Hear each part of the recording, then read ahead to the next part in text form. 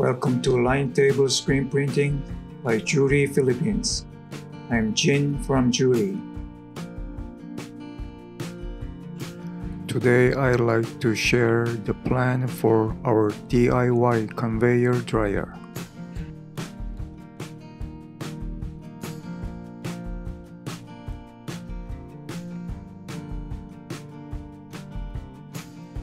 Here are a few notes before we start. This conveyor uses a screen printing flash dryer. It also uses a motor from rotisserie. Main materials are wood and steel. Welding, cutting, drilling holes, and making threads for bolts is required. Although painting is not covered here, we recommend heat-resistant painting of all steel parts to protect from rust.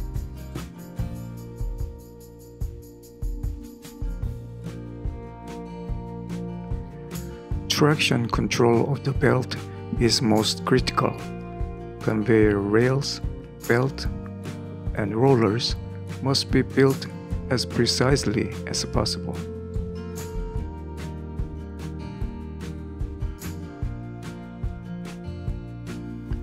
We have selected 10 major steps that can take about 2 days to complete.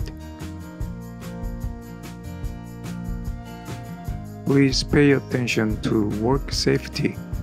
You will be using power tools and heavy materials. Now, let's look at the materials we need. 3 by 8 feet plywood is for base table.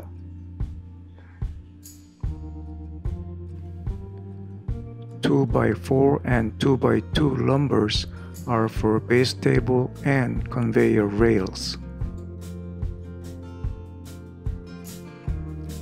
2 by 2 angle bars are for conveyor rails.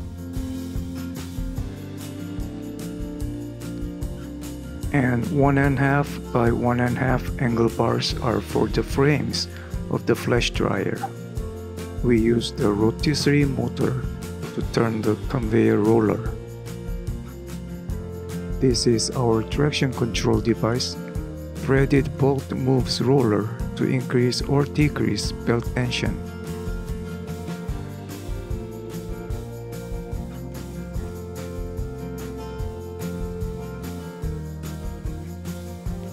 Our dryer has 2 rollers, and we use 3-inch diameter PVC pipes as rollers.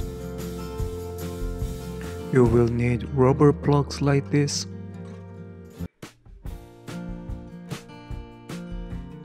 or toolbox liner like this to fill inside the drive roller pipe.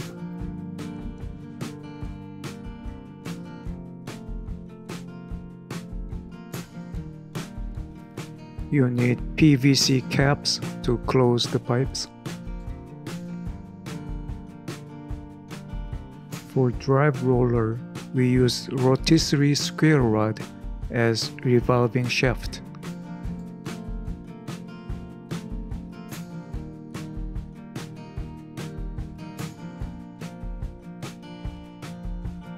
For the other roller, we used 1/2-inch diameter round rod.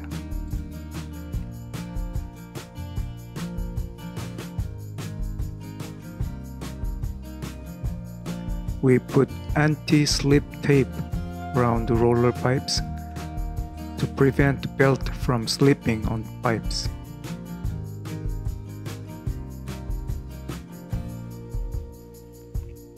You will need some bolts and nuts.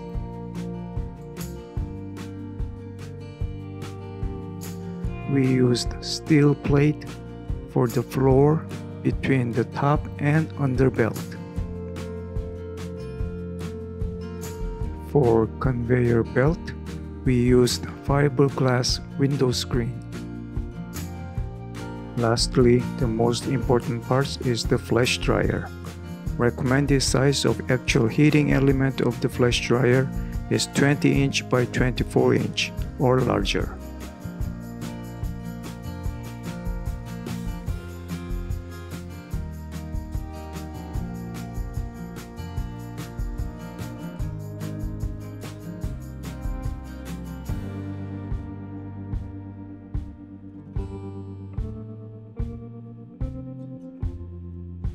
Now let's check each step to build a conveyor dryer. We have total 10 steps. Step 1 is to build a table to put the conveyor dryer on. Of course, you can use any table as long as it's big and stable.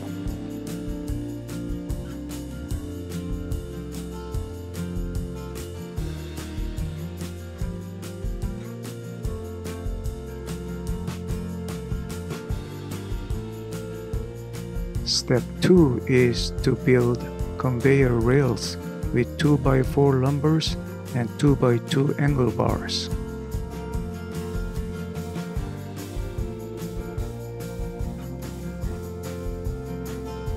You need to drill holes on the angle bars for rollers.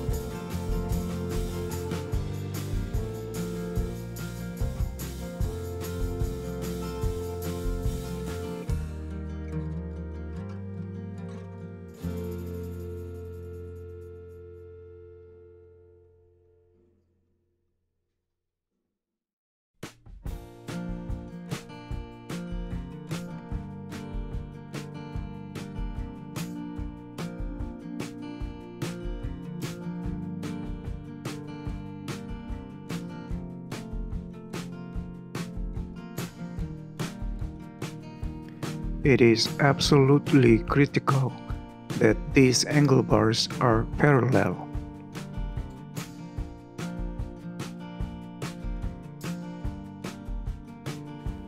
Step 3 is to build a frame on top of the angle bar rails.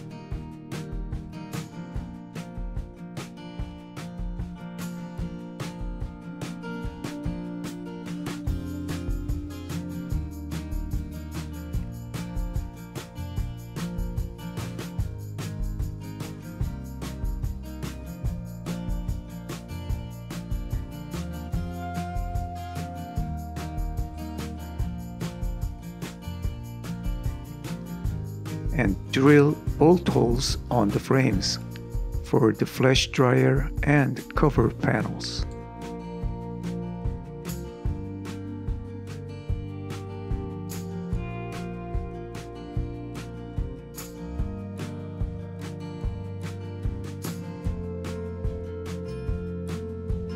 Step 4 is to install the flash dryer in the frame.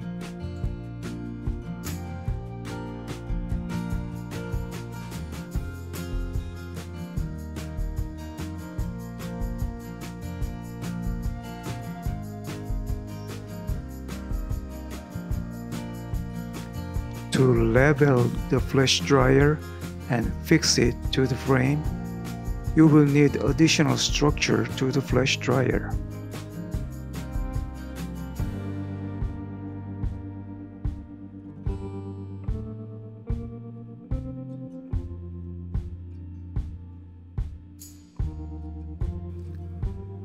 Flash dryer's height should be adjustable.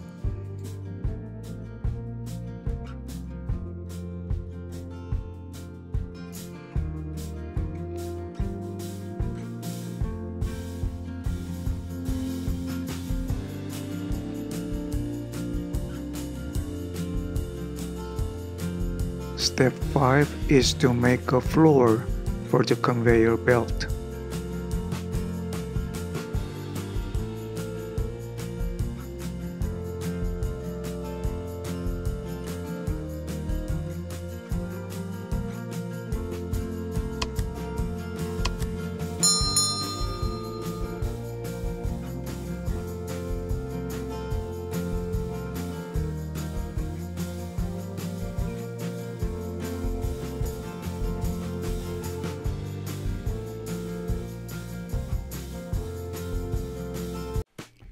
weld steel plate to the rails.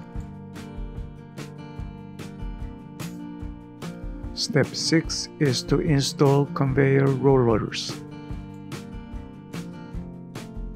This is how we assemble rollers using PVC pipes, rubber plug, rotisserie rod, PVC cap, and anti-slip tape.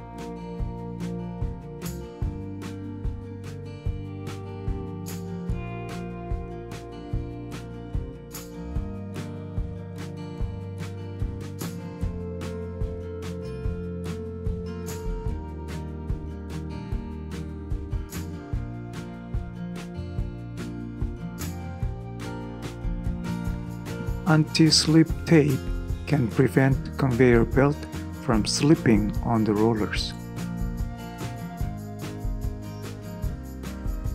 Step 7 is to install the motor. We use the rotisserie motor, something like this. The motor must have very low RPM to ensure of enough time to cure the ink. It will be better if you can use a variable speed motor.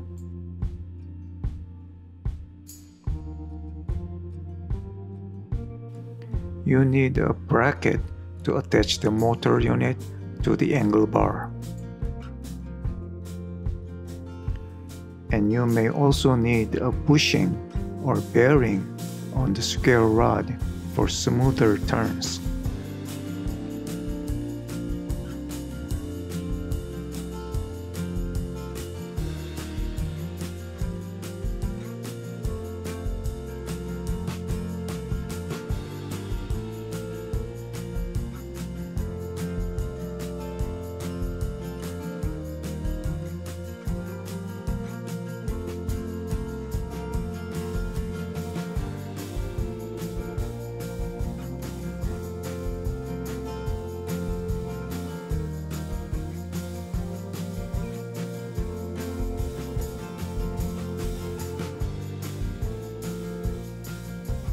Step 8 is to install the conveyor belt. For belt material, we tried both fiberglass window screen like this,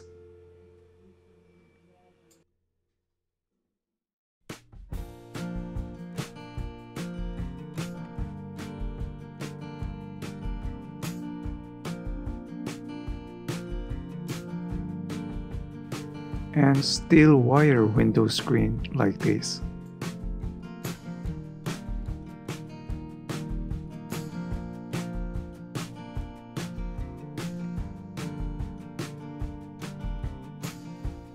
But neither of them were satisfactory. Fiberglass was so thin and flimsy that achieving even belt tension was difficult. Steel wire screen got easily frayed along the edges. So we are still in search of better material for belt, something stable and durable.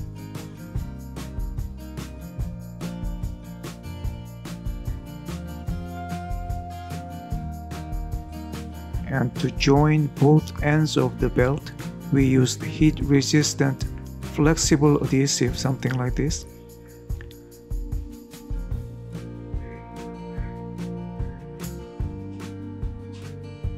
But the result was not satisfactory. We think sewing or using a zipper is a better way to connect them in terms of belt traction.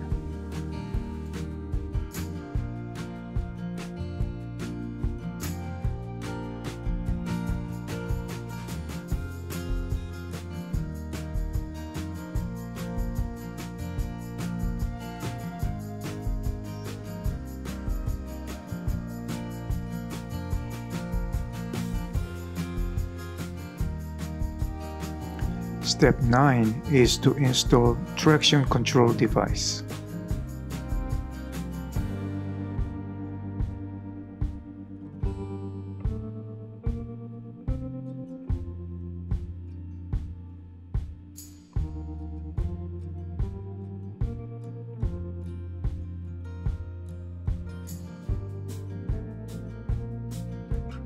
These bracket angle bars have no bolt threading, but this shaft bar has both threads. So when the bolt is turned, only the roller will be moved.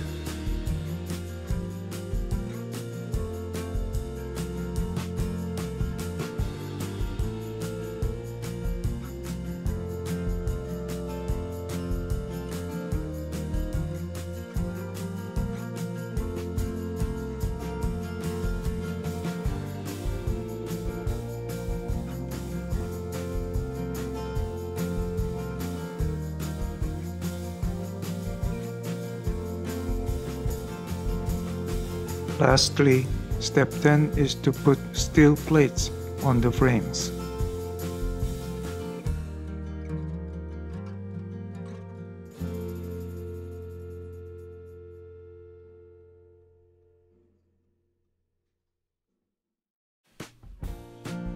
For maintenance and height adjustment purposes, we recommend bolts and nuts instead of welding to put the panels on the frames.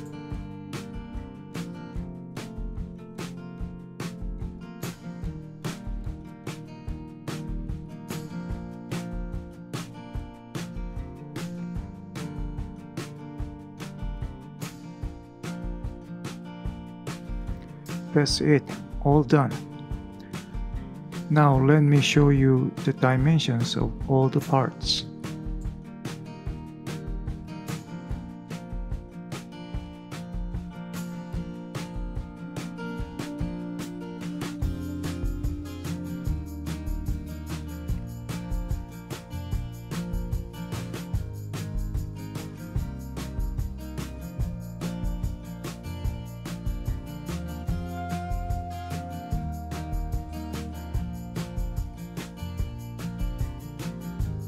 These materials, sizes, and quantities are for our case. You can of course do it in your own way. Please make further improvements and share your experience with us.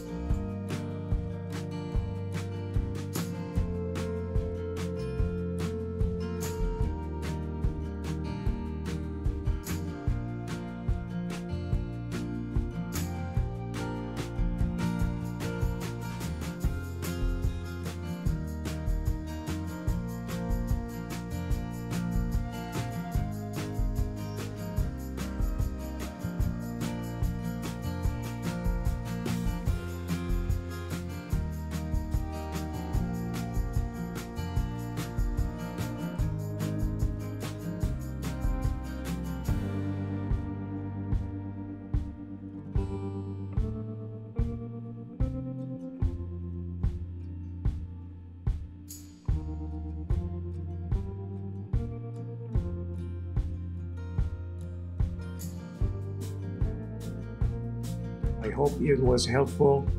If it was, please give us thumbs up, share the video, and please subscribe our channel. Thank you.